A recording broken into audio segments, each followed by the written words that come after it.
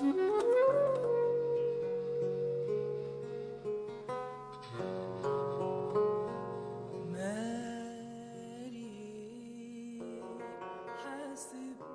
was a child when I joined the children choir in a group for classical Arabic music, like the classical stuff, the مساحات, أدوار. So this is how I started singing this style, classical Arabic style, and I stayed all my life, continued singing this style until when I recorded my first album.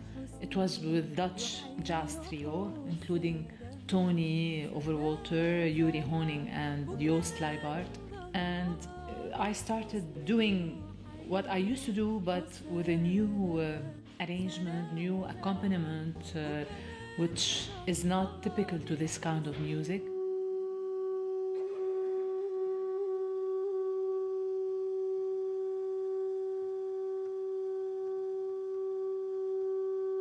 You get to deal with all these quarter tones that are not quarter tones, but they fluctuate. So that's a challenge, especially on a clarinet, or let alone on a bass clarinet. So I had to find all kinds of ways to make them not only sound, but also to make them sound good. Of course, every challenge is fun, and I think especially what we do with this trio is to mix it with our music, to mix it with Baroque music, and to see where we can come to terms and really splice it together. What is fascinating for me is to look at the sources and look at technically what they were doing.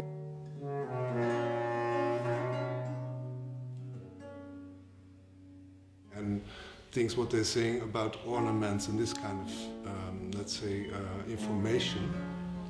But what is much more interesting for me and helps understanding the music is to read about the people at that time. What were they doing? What were they thinking?